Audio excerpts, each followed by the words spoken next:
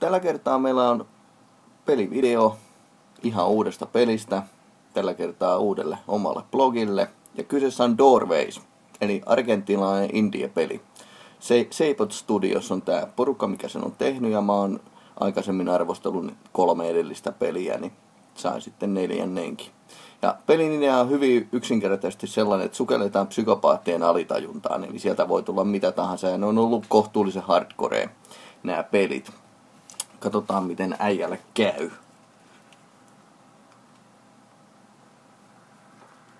Samalla voin jutella vähän tosta noin niin siitä, että miten ikärajoja ylipäätään annetaan. Kyseessä on kuitenkin siis kauhupeli.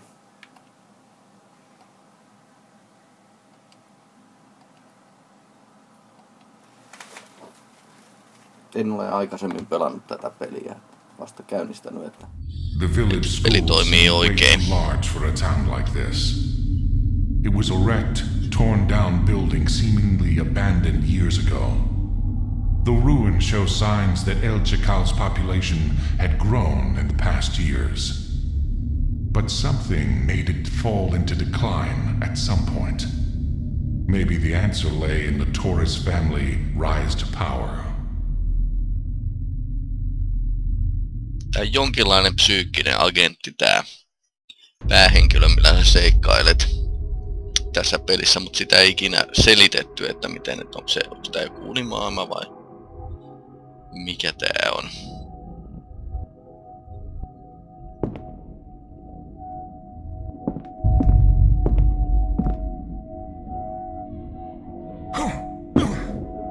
No, löytyy piano.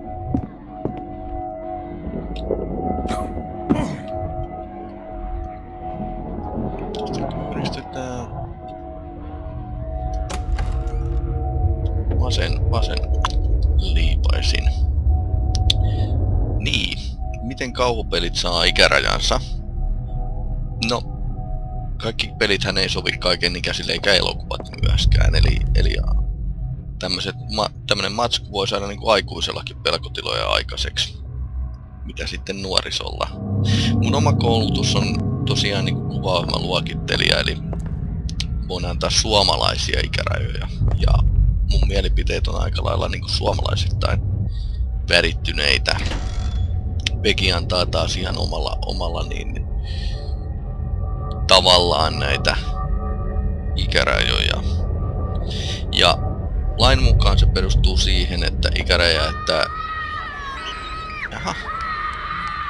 koulu vai jonkinlainen laitos.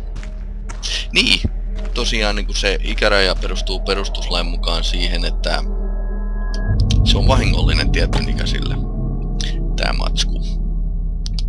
Ja niin, tästä seuraa tietysti niin kuin monta muutakin asiaa tästä perustuslaista, niin kuin lastensuojelulaki ja sellaiset jutut.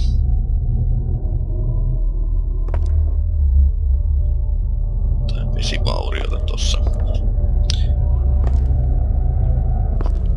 Eli vaikka on huono mielikuvitus, niin lähtee se laki siitä, että osalle porukasta niin ei matsku sovi. Ja tosiaan niin kyllä tää koululta itse asiassa vaikuttaa.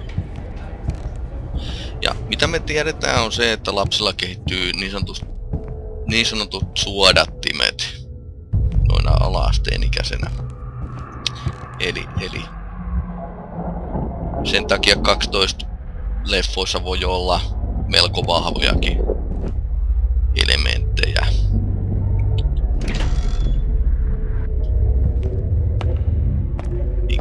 Jännitystä, yliluonnollista kauhua, jumpscareja ja muuta tällaista näin. Ja jos lapsi niin kun on vielä kehittyvä, niin tai altistuu jollekin niinku tämmöiselle tämmöiselle liian kovalle matskulle, niin puhutaan asiasta nimellä mediatrauma. Melkein kaikilla ihmisillä on joku esimerkki tästä mediatraumasta. Ja teini-ikä on sitten se, mikä muuttaa vähän tilannetta, koska niin silloin kuitenkin hakeudutaan vähän ehkä jännempien materiaalin niin seuraan. Täältä mä lähdin.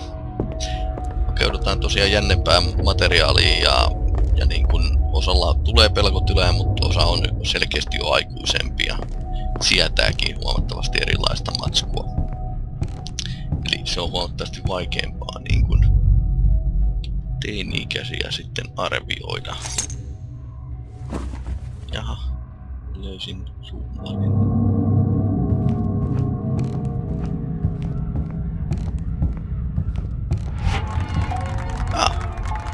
Flashbackkejä.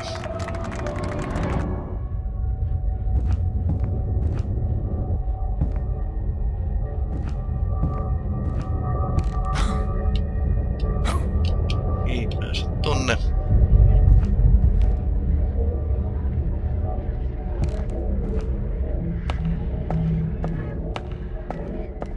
Niin joo, saranasta vaan ruuvit irti, niin päästään sisään. Joo.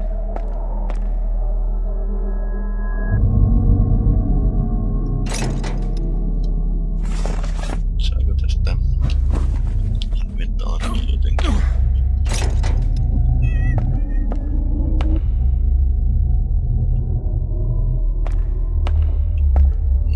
Se ihan vahva on tuo rakennelma, eli täytyy etsiä jostain se avain. Eiköhän se olisi kätketty.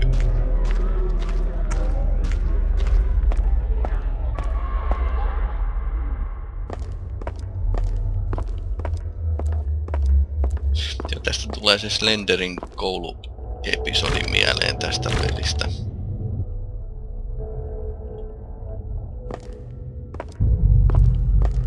Siitä voidaan sanoa, että se nyt ei esipuberteetti-ikäisille sovisi, se Slenderi. Et sitten niin amnesiasta puhutaan taas, niin amnesiassa alkoi olemaan psykologisia tehokeinoja, mitä mä yleensä niin kuin lasken näissä peleissä. Grafiikka, paikka, valaistus, tuntemattoman pelko. Siinä on muutama elementti, mitä tästä löytyy. Nää on... Doorways on yleensä ollut semmoista nimenomaan niin kuin enemmänkin psykologista pelkoa.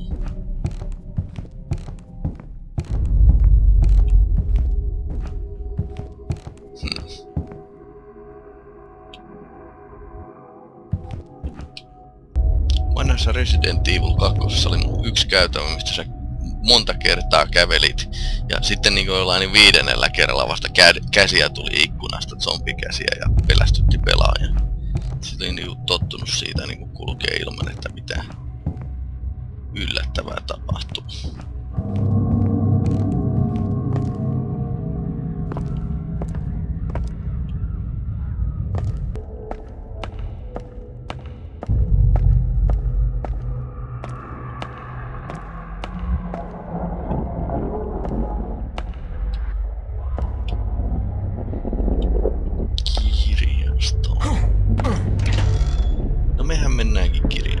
Täällä ei mitään pahaa voi olla. Joo. A product of a mistake.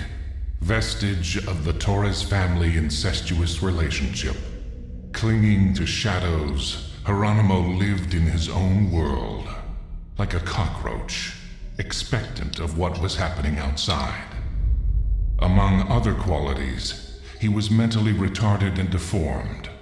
Those too were the seeds that gave fruit to his resentfulness upon everyone, especially towards kids. Pain is the father of hate, and behind his harmless expression, pain and hate were the only two emotions he seemed to know. Still, the Taurus's son didn't deserve any kind of mercy. This is the conclusion I've arrived at after discovering what was happening inside that school.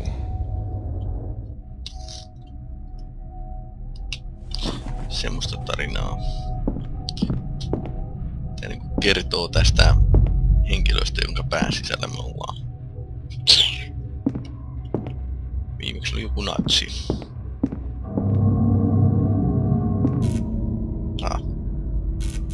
Taitaa olla murhaaja. Ei saada siihen.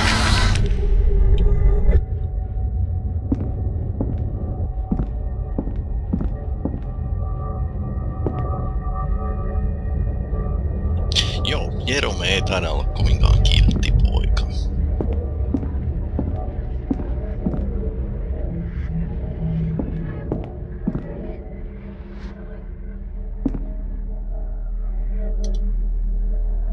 Ei tule valoa.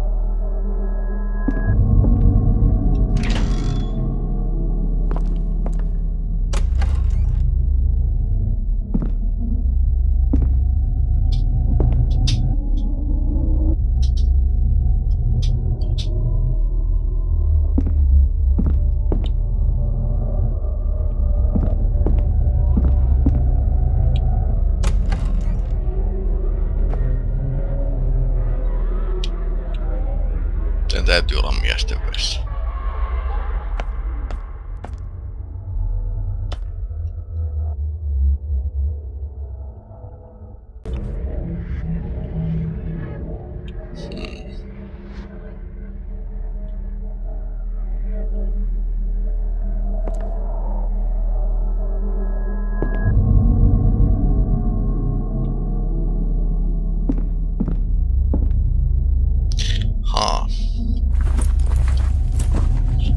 Sähköputkimies pääsee kerrankin töihin.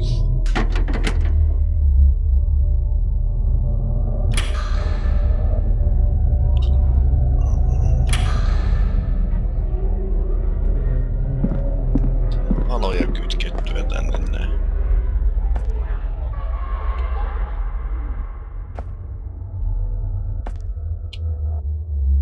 Perälainen panoputsle. Niin varemmalta löydettiin ruuvari. Se käytettiin oikealla. Siellä saatiin valo päälle. Mutta on jo 3. paikka sitten. Tietysti se on jossain oikealla, mistä pitäisi edetä eteenpäin.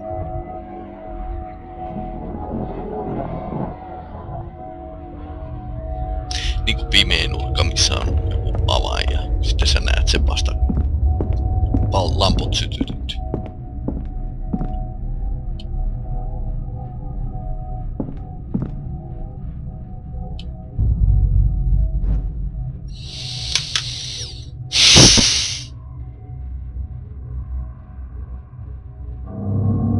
Paremmassa.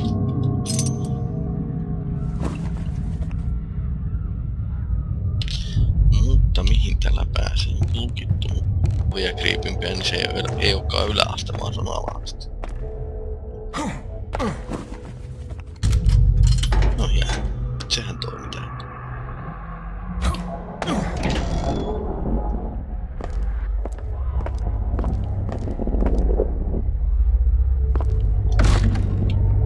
Kiinni.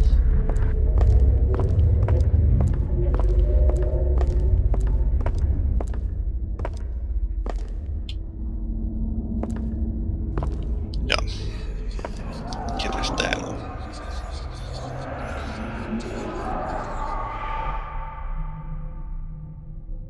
Se sinos.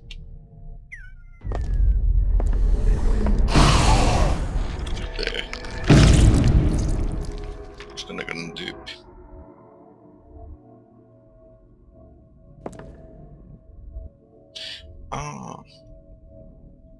Se oli vähän niin game overi.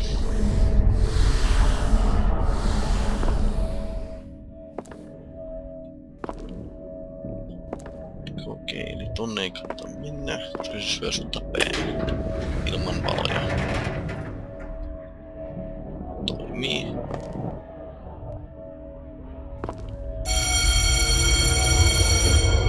Nyt on ainakin valot.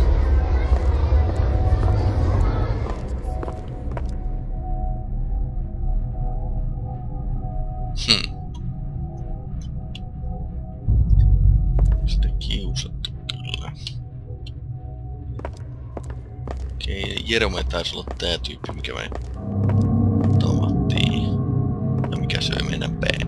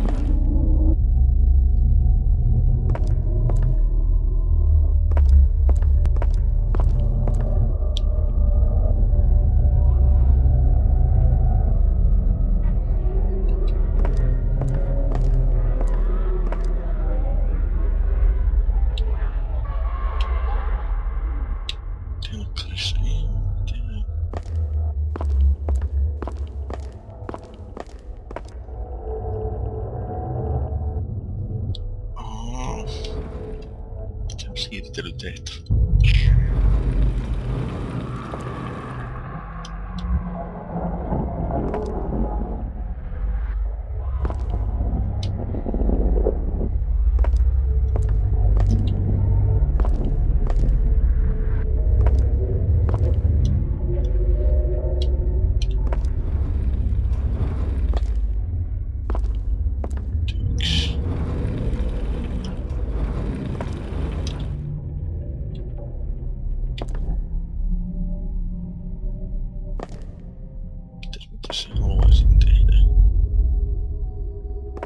Tietysti valoja lisää.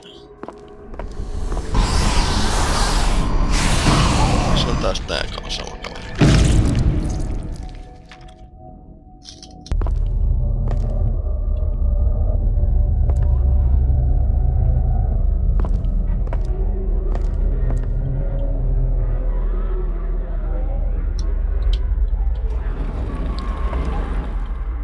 Näissä peleissä tulee aika usein mieleen niin kuin jotain pelas Road Rashia tai muuta tällaista logiikkapeliä.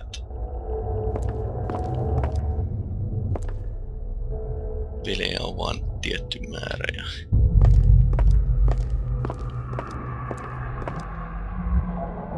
periaatteessa niin kuin toistetaan vaan niitä näissä lautapelejä, korttipelejä, miksei. Aika monessa niin Clash of Something pelissä.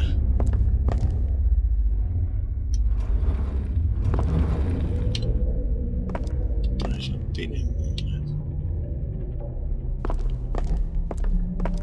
Mä turvassa jos mä oon valossa. Mutta. Se olisiko sitä pidemmällä.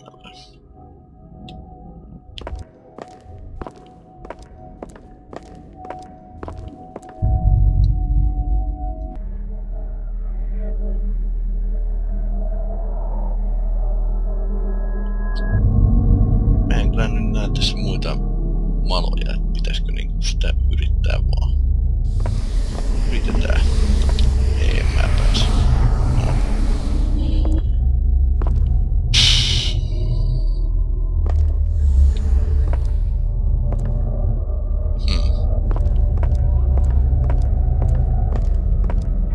Lopetetaan tokas leikkiminen hetkeksi ja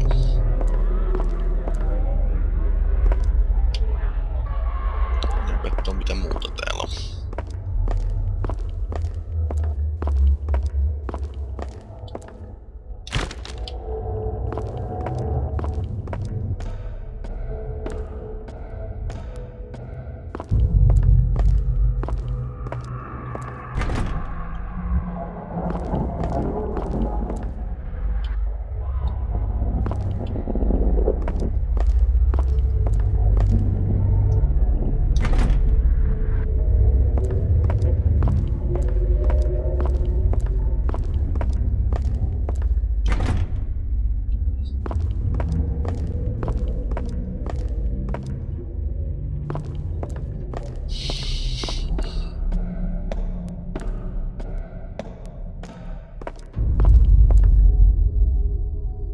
Siinä on se veitsi, mistä oli alakerässä taululla piirustus.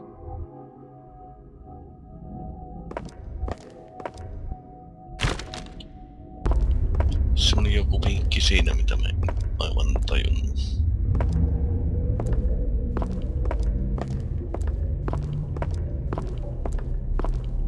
Kaiken kaikkiaan tämä näyttää aika lähelle suomalaiselta peruskoululta.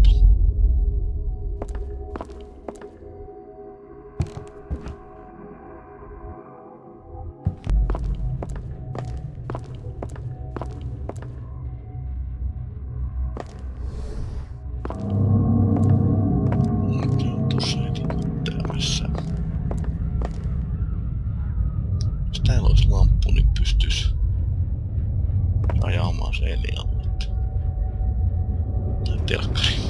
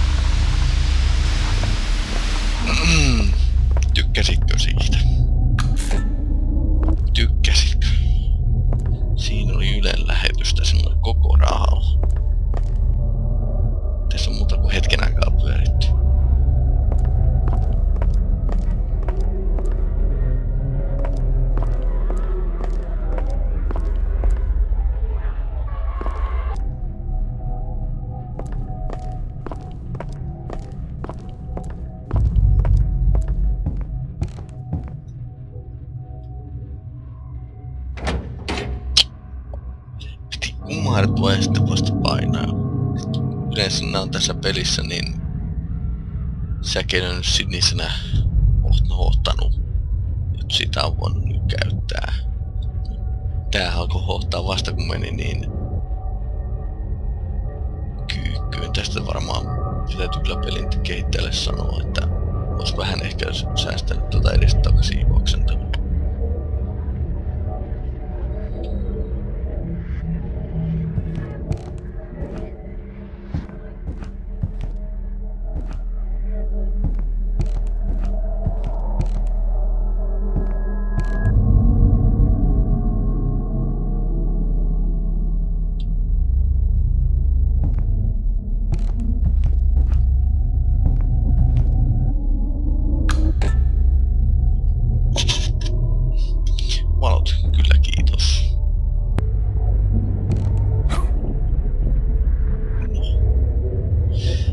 Tänäänkin yrittää.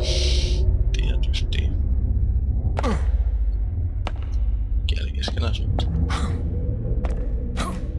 Niin joo, ja tässä oltais sitten laskettu housuihin, jos ei oo sitä nyt pistänyt valoa. Okei, joka tapauksessa lasketaan housuihin.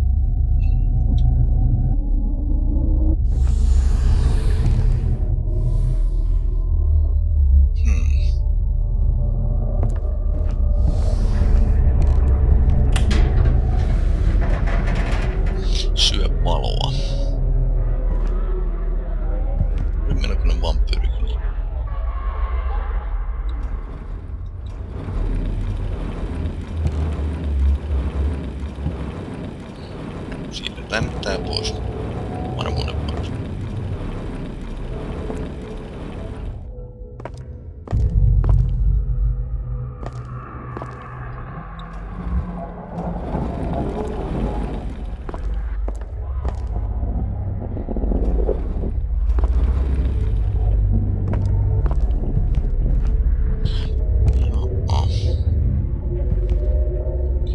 Tehän täältä pitäis löytää. Tyyppi ei pelkää niin hämärää sen varsinaisesti valoa vaan. Avoimia ikkunoita.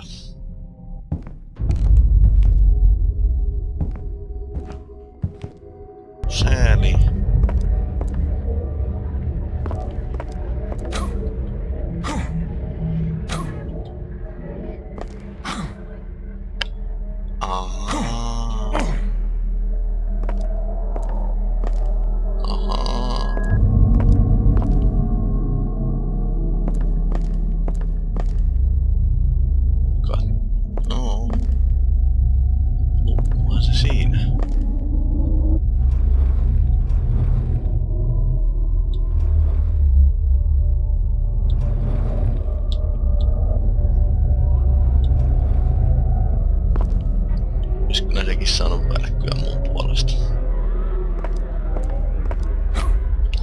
Onneksi on vasta Early Access tämä pelini.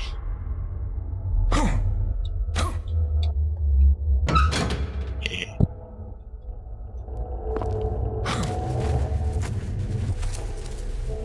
Ei oo mitään.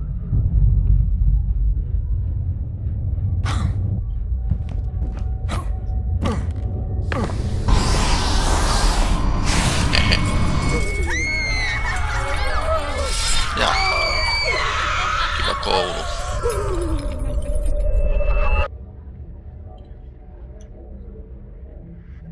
Tonikäräjä taisi mennä kohtuu korkealle. Ja sitten sen mora tänne.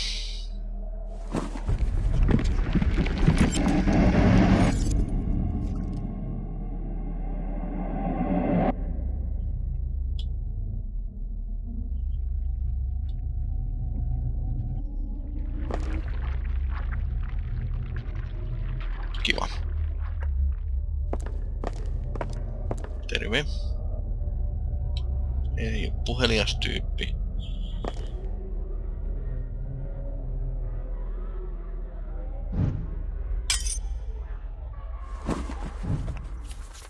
Ja lisää storia.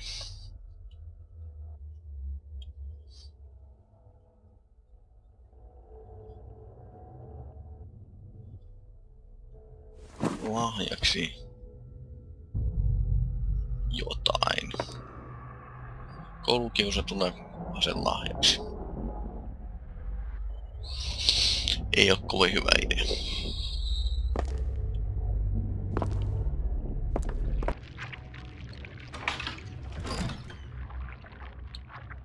Miksi teitä on ollut pitänyt olla enemmän?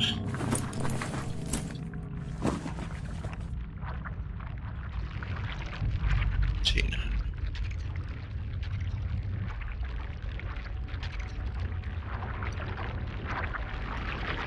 Menen tästä ohi.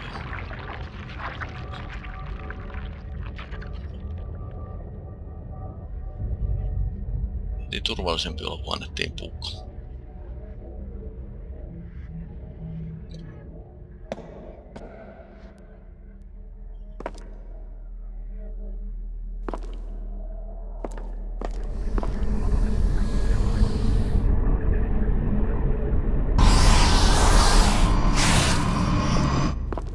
Kyllä nähnyt taas yhtään mitään.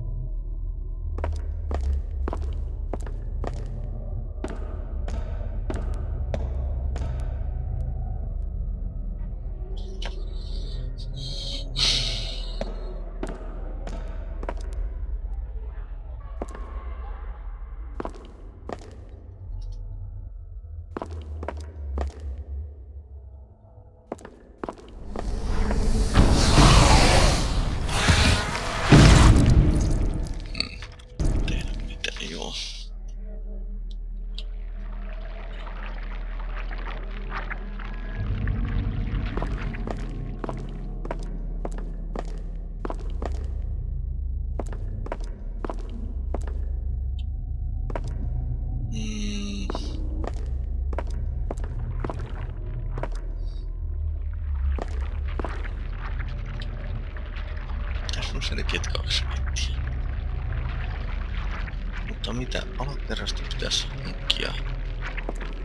Mitä yläkerrasta tarvii? Yläkerrasta tarvii paloa. No ei sitä alakerrassa vielä ole.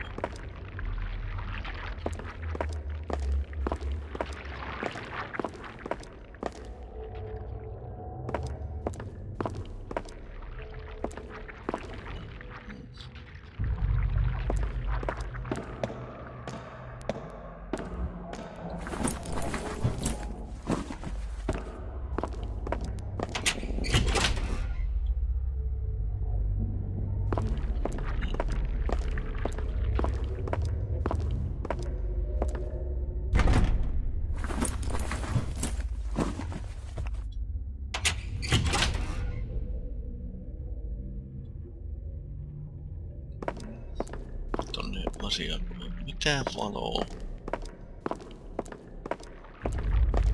Tuolla taas ei tuntu olemaan yhtään mitään hyödyllistä.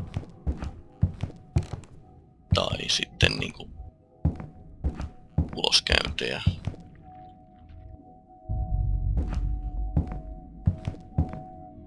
Pihalotteesta.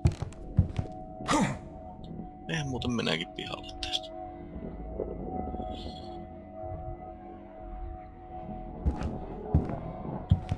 Joo.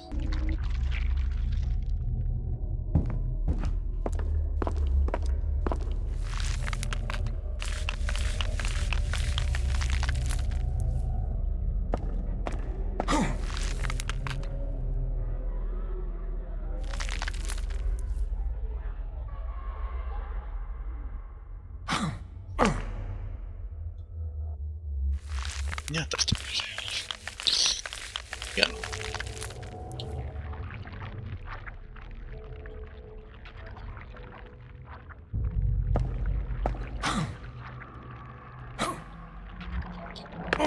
Noin. Niin eksittiin.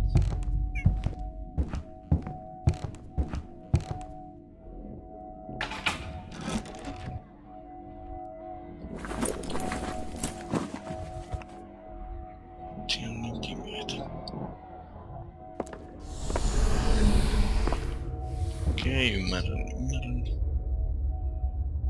Tarvitset valoa sinne.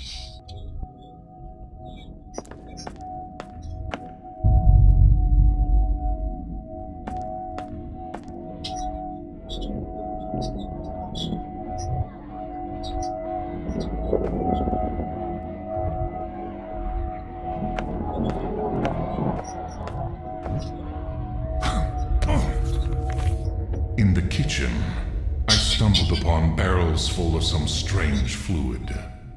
I raised my eyes. The kitchen sink was full of chemical equipment. This place looked more like a laboratory. Everything indicated that the building was being used with other purposes. Then, they came back to my mind. The group pictures I'd seen in the entrance hall, where I noticed that the most recent one had been taken 3 years ago. That led me to a second question. If this school, the only one in the village, was not used for teaching for all those years, what have they done with the kids of this village?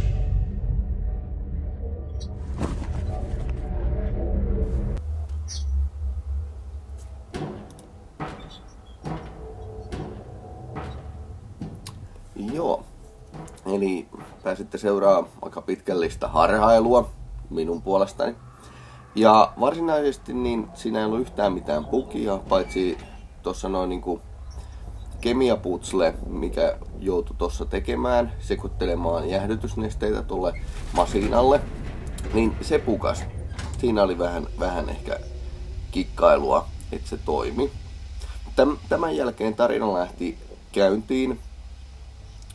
Eli niin, kyseessä on Early Access-peli, mikä ehkä kääntyy noin suunnilleen alfa-versioon tietokonepelistä tai johonkin muuhun sellaiseen.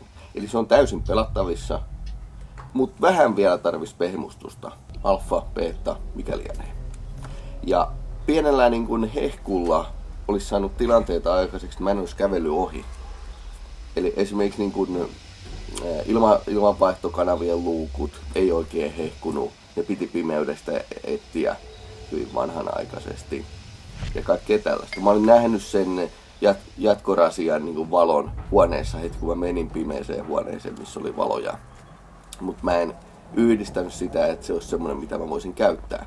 Koska mä en nähnyt taas telkkarin johto ei mitenkään niin kuin hehkunut. Tai mistään ei tullut indikaatiota siitä, että tämä on peliobjekti, mitä sä voit oikeasti käyttää. Ja tätähän meidän UX-opettajakin koulussa kertoi, että pitää olla niin kuin indikaatio. Pitää olla palaute peleissä.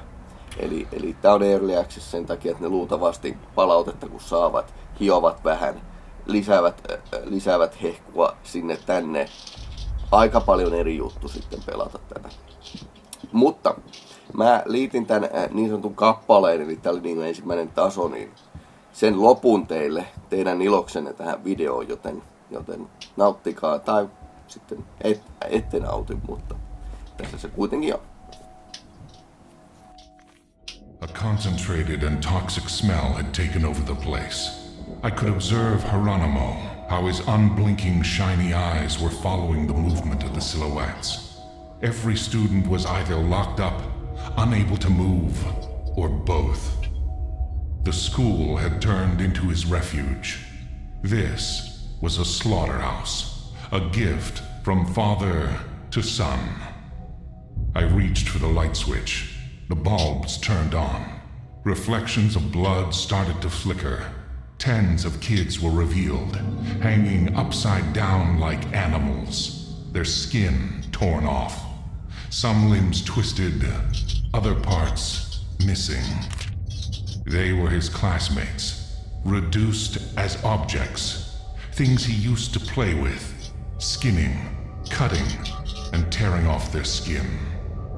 Each scream of pain and each plea fascinated him.